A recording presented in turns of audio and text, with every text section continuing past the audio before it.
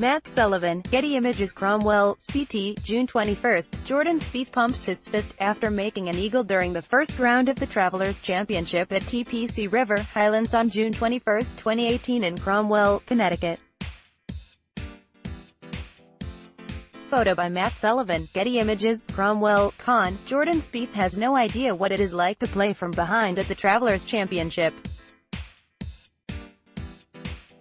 The defending champion led after every round last year in his first visit to TPC River Highlands, and a shot a 7 under 63 on Thursday to match Zach Johnson for the first round lead.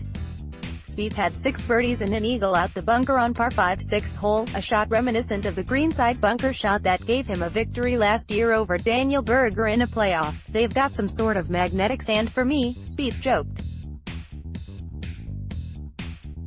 "But it was actually a pretty tough shot there, almost a little downslope, and I had to hit close to the ball, which you just have to commit to it. I just hit the shot that was necessary. I probably could have gone 4 to 5 feet by, but I couldn't hit it any better than I did, and I was obviously fortunate for it to hit the pin and go in." Johnson went out in the morning and led for most of the day.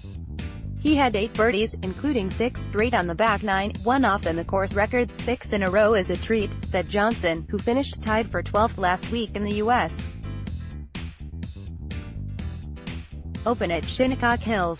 "I had a lot of loft in my hand, lot of wedges in my hand. So that's kind of how you've got to think about it, is you have a lot of opportunity on the backside if you get the ball on the fairway.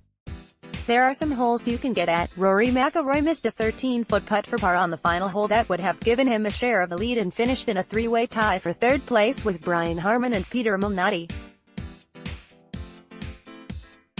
McIlroy, who like Spieth missed the cut in the U.S. Open, said he's been working on his swing since Saturday. He saw the practice pay off, hitting 17 greens with 7 birdies during his round of 64. "Sometimes when you take your focus away from the result and away from what you're actually scoring and focus just on what you're trying to do within your golf swing, you sort of have days like this," he said. A lot of golfers took advantage of the soft greens and favorable wind conditions Thursday.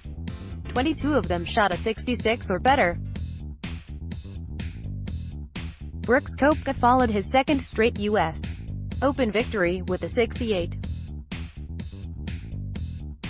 Koepka, who started on the 10th tee, shot a 31 on his first 9, but bogeyed 4 of his final 6 holes. "I'm still kind of going on adrenaline right now," he said.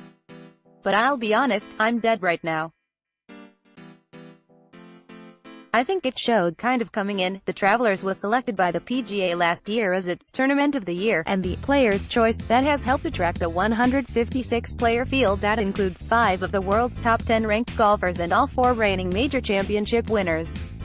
PGA Championship winner Justin Thomas was in a group of 14 players at 66. He made an eagle on 6th hole out of the same bunker as Spieth. His caddy tried to hand him a putter after the shot and Thomas shook him off. "I don't know why he did that," Thomas said. "I think out of instinct went to give me the putter and I told him I didn't need that, so put it back in the bag." Masters champion Patrick Reed had a tougher day, making 4 bogeys in a 72.